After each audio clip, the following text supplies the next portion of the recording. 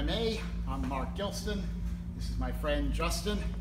And today I'd like to talk a little bit about throwing, basically judo throwing techniques with no gi. Still with the idea of using these for BJJ. So there's a lot of different kinds of throws, just as in judo, also a lot of different kinds of grips. And depending upon what kind of grip you have will determine what kind of throw works best for you. It also makes a difference as to whether your partner has a wrestling background or a judo background, or if really they're just they're doing BJJ without any kind of takedown experience.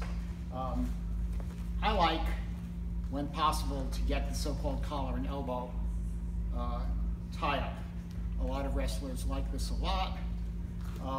I always want to have pressure on the back of his head. So my elbow is pushing into his chest, my hand is coming back and bringing his head down. This breaks his posture and makes it much easier to throw him.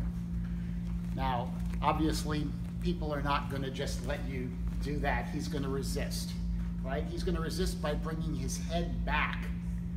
Well, when he does that, he's slightly off balance to the back, and I can take advantage of that. So if I can bring his head forward, then I have a lot of leg sweeps and trips, mostly going to the side. I'm bringing him around towards me. So the first kind of attack that I would naturally try would be to step past him and turn my body. I want to keep control so I don't let go of this arm by his head. So in this case, I've been able to break his posture.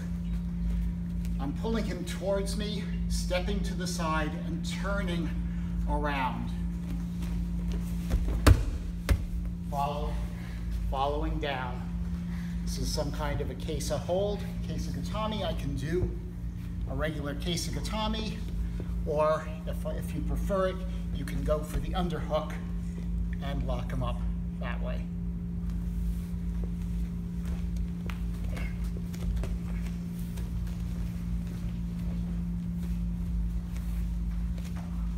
If he moves with me when I start to try and bring him around, this sets him up for hip throws.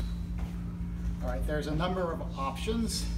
I can bring my hand around his head in a headlock kind of position and do what's called the hip wheel koshiguruma. Some people call it the bear throw, kubanagi. Let me do that in slow motion. So I've stepped, but he comes around with me. I close my arm for a headlock. This leg pivots back and I go into a deep squat. My butt is pushing against the side of his hips. I'm pulling his arm across my body.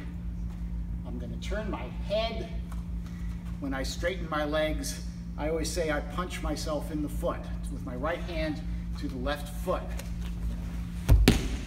Again, I want to maintain my hold around his head and the arm, so I can go into an arm lock, or I can go into that kesa gatame, the scarf hold.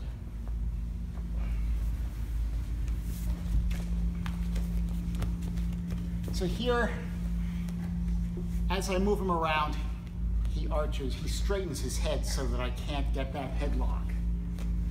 So I come here, but I don't have a headlock. I'm still going to do a hip throw. I'm going to bring him in. This time, though, I'm going to sweep his leg to throw him.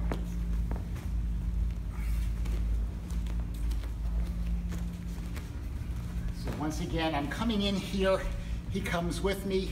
When I try and go for the arm lock, he blocks my arm. Still come down with the hip, but I can't bring him forward. So instead, I use my leg to sweep and once again follow him down.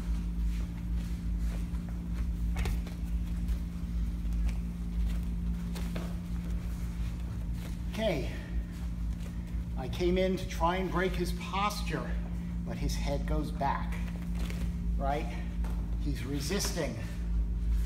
I want to take a very, very low stance, come in and sweep his far leg.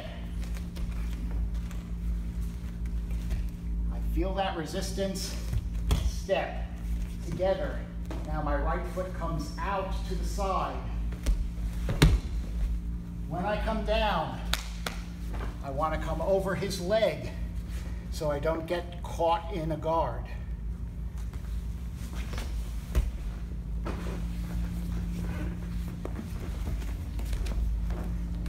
In judo, this would be o-uchigari. Very important point. When I sweep, I don't want to lift this leg up. My foot stays in contact with the ground. So I feel the resistance, in, low, feet together, sweep on the ground, cross my knee, get side control, foot comes away, into this hip, into his armpit, one knee in each place, establish control.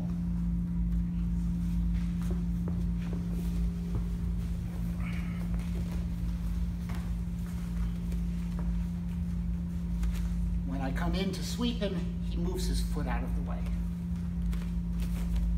He steps back. Okay, so I'm in this sort of side position. I can't sweep that foot anymore. This foot is now available. This time, I cross on the other side.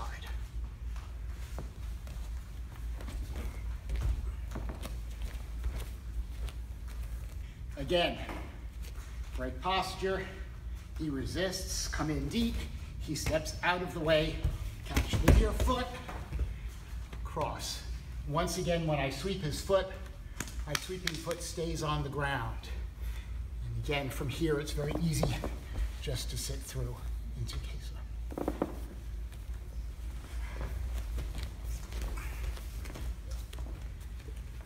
Okay, he's real savvy.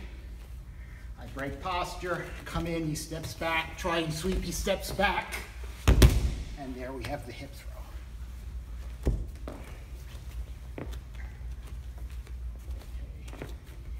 Same thing, come in, he steps out of the way, he steps out of the way, turn the hips. If I can bring his head down, off to the side, great. If I can't, you have to sweep.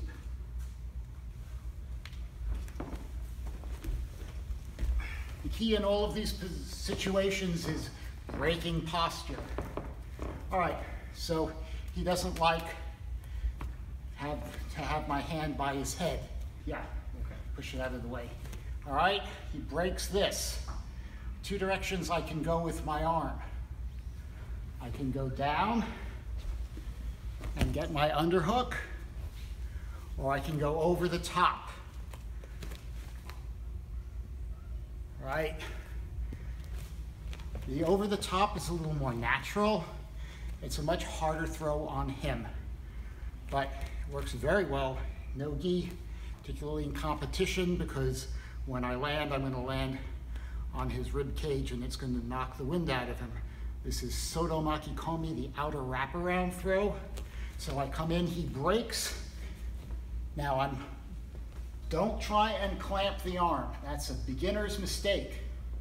My arm goes up and I'm pulling with this arm. Now I'm going to effectively do a shoulder roll. You'll notice that my final position, I have my weight on his rib cage. I can lock up the arm, come underneath and finish.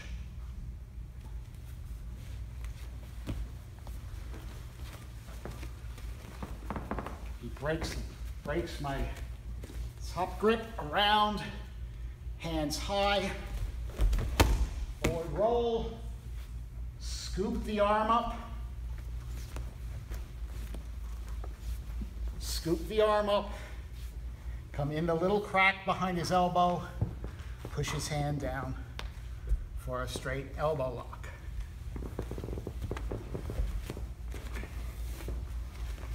As soon as I come in for the collar, he immediately pushes my arm out of the way, from underneath. Right, from here. This time, I want to come around the back. If his arm is trapped, sweet. Usually that's not going to be the case. All right, so I come in, he pushes my arm up.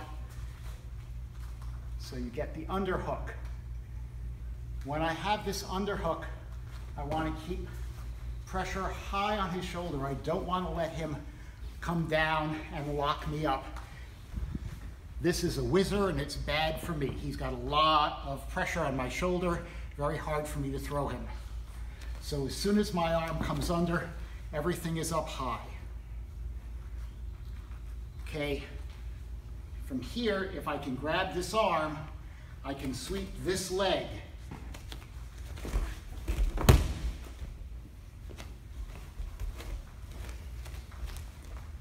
That would be uchimata in judo, the inner thigh throw. So I'm coming into the underhook.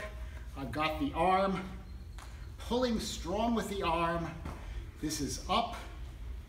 I step back, sweep the leg.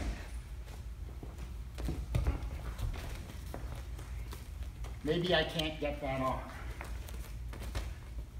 Grab around the waist. My hand is locking around his waist here. I'm gonna duck, get my hips under this thigh. I'm actually gonna hold on to this arm. Come down.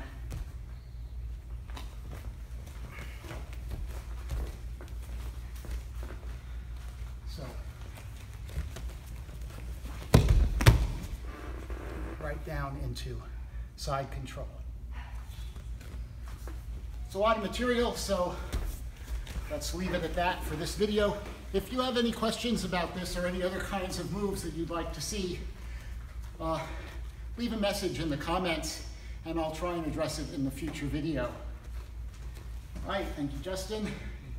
If you like our videos, please click and subscribe to our channel, Serioku Zenyo, meaning maximum efficiency.